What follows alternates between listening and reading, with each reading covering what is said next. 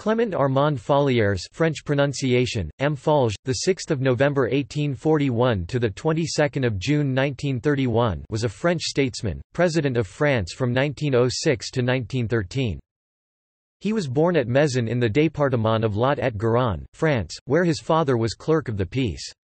He studied law and became an advocate at Nérac, beginning his public career there as municipal councillor 1868, afterwards mayor 1871, and as councillor general of the département of Lot-et-Garonne 1871.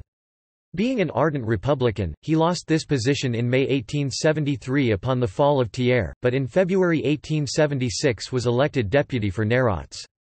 In the chamber he sat with the opportunist Republican parliamentary group, Gauche Républicaine, signed the protestation of 18 May 1877, and was re-elected 5 months later. In 1880 he became Undersecretary of State in the Department of the Interior in Jules Ferry's ministry May 1880 to November 1881. From 7 August 1882 to 20 February 1883 he was Minister of the Interior, and for a month from 29 January 1883 was Prime Minister. His ministry had to face the question of the expulsion of the pretenders to the throne of France, owing to the proclamation by Prince Napoleon January 1883. Fallières, who was ill at the time, was not able to face the storm of opposition, and resigned when the Senate rejected his project. The following November, however, he was chosen as Minister of Public Instruction by Jules Ferry, and carried out various reforms in the school system.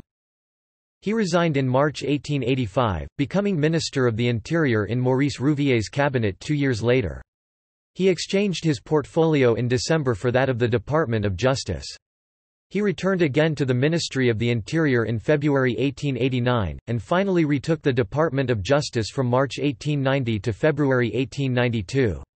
In June 1890 his département Lot-et-Garonne elected him to the Senate by 417 votes to 23. Their Fallières remained independent of party struggles, although maintaining his influence among the Republicans. In March 1899 he was elected President of the Senate, and retained that position until January 1906, when he was chosen by a union of the groups of the left in both chambers as candidate for the presidency of the Republic. He was elected on the first ballot by 449 votes against 371 for his opponent, Paul Doumer. Fallières was an outspoken opponent of the death penalty and commuted the sentences of many prisoners sentenced to death.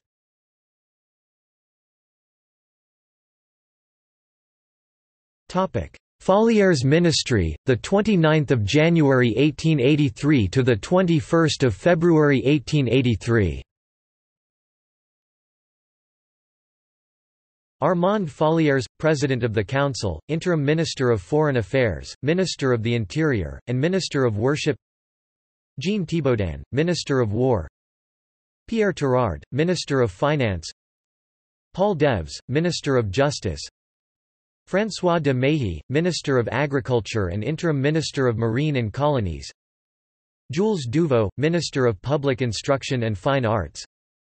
Anne-Charles Harrison, Minister of Public Works. Adolphe Cochery, Minister of Posts and Telegraphs. Pierre Legrand, Minister of Commerce.